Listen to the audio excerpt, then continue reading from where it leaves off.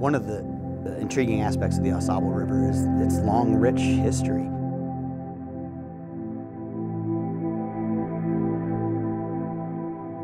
I think it has a quiet, subtle beauty like no other river I've ever fished. Trout's a trout the world about, really. You know, so you're after the same critter, it's just a different scenery here. You know, here things are much more intimate, everything's in your lap. I think the caring about the river and actually caring about fishing doesn't come till later in your life when you've been at it and you understand, you know, what that river is really about. Ooh, nice one.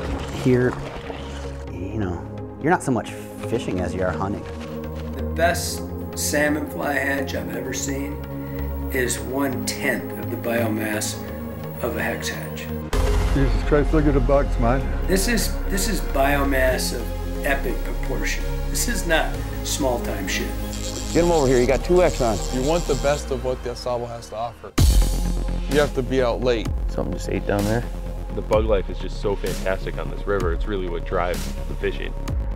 Pretty complex hatch. All of a sudden, it's not uncommon for guys to be wearing the same shirt 3 or 4 days in a row, smelling like meat when they show up for work.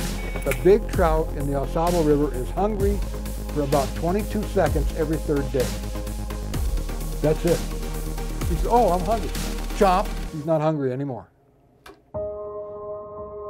It's important to us as human beings, to have places that are clean and pure and good and wild. I have a lot of concerns about the health of the river. Anglers was started in 1987 by Rusty Gates. Most of them are not short-term.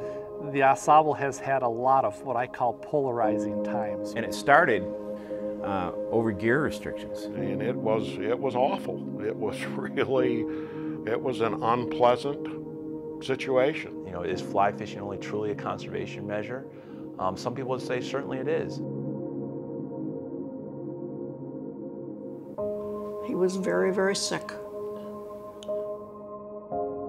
He started us on a path because he knew he was going to die. And he was a great fellow.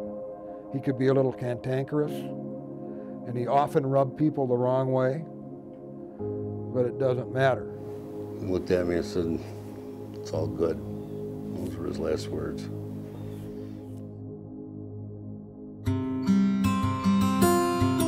I love eating on the river. It's awesome. I mean, you can eat like a hot dog out on the river and it's like, oh man. It will definitely point out all your flaws as a presenter of a fly for sure. Wow, that fish moved a lot of water.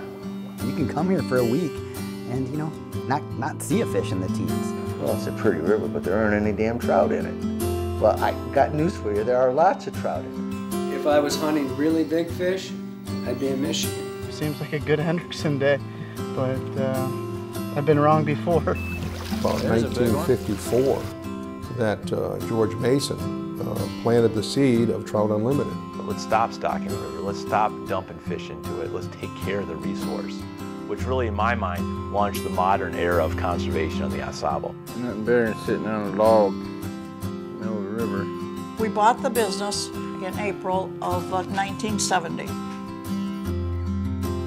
I think, how did I ever do it? I wanted to be proud of my product. I wanted to say I did that. Other than the river itself, these boats, in my opinion, they are the history. Everybody has a right to enjoy the river, but they do not have a right to abuse it. I don't know how we get there from here, but we're not there yet. The river you see today is the river you'll probably see in 15 years, and that's because a lot of people are going to make sure it stays that way.